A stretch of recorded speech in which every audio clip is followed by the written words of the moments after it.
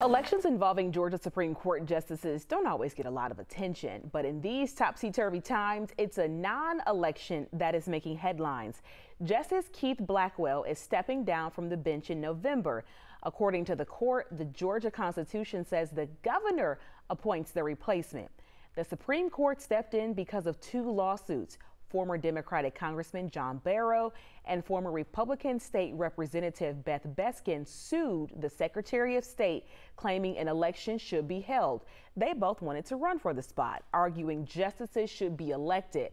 Both Fulton County Superior Court and the Georgia Supreme Court disagreed, saying in a case like this, the governor makes the appointment. We asked attorney and law professor Randy Kessler if the court got it right.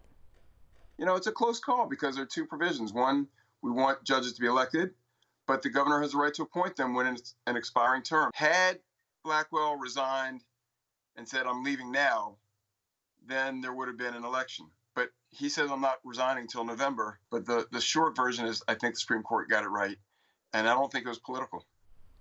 The governor has not yet announced his pick to replace Justice Blackwell.